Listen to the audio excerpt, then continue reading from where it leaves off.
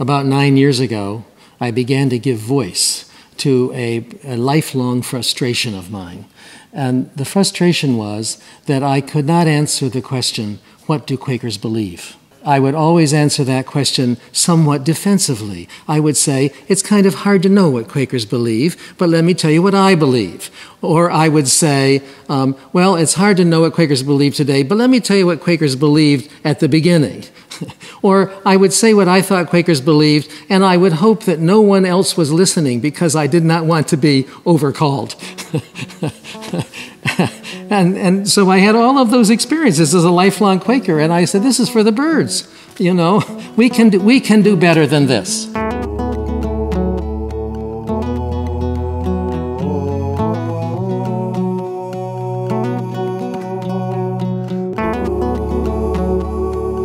My name is Arthur Larrabee.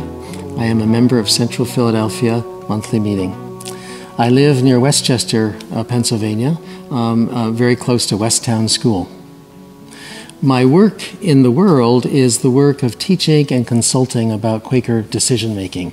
In attempting to name what I believe are core principles or core beliefs of the Religious Society of Friends as understood by unprogrammed Quakers, is I'm hoping that we would move in the direction of strengthening our faith practice and strengthening our faith practice with each other and be more clear and affirming of what we're able to say to the world, what we're able to carry out into the world.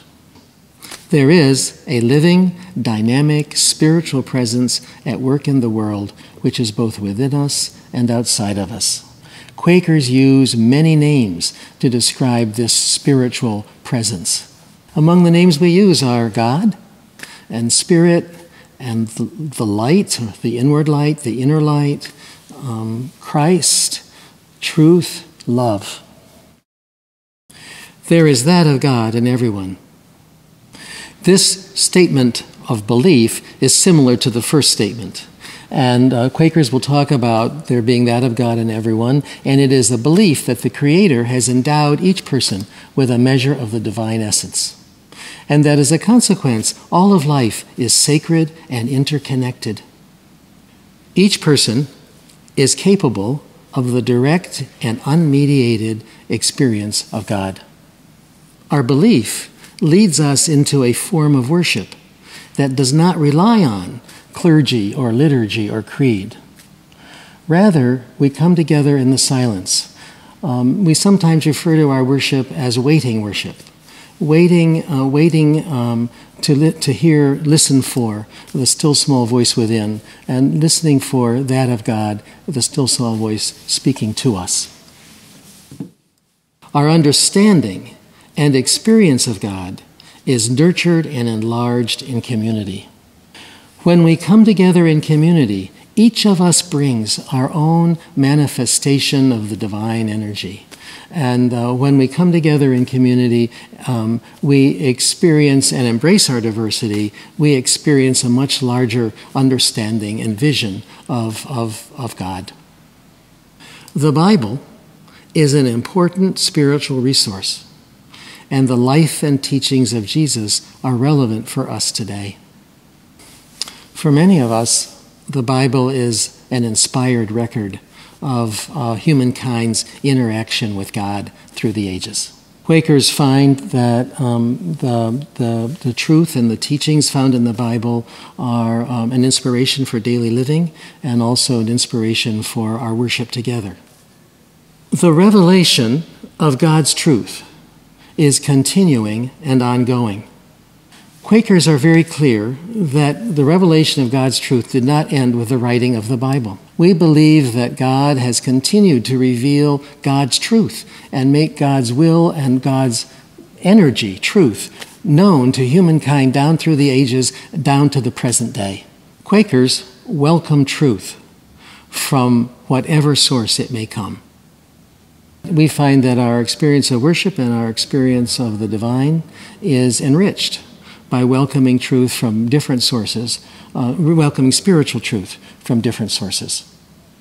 Our inward experience of God transforms us and leads us into outward expressions of faithful living, witness, and action.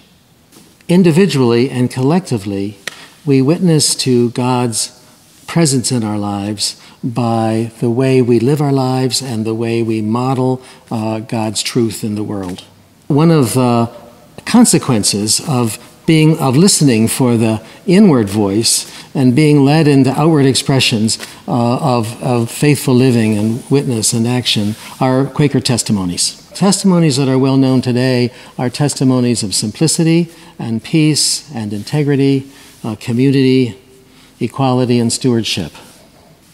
Modeling God's presence in our lives is more important than espousing beliefs. Quakers believe that the way we live our lives is of much more importance than what we say. There's an old Quaker expression, "Let your life speak," and that's very much a part of Quakerism. The understanding that the way we model God's truth in our lives is to let our lives speak it.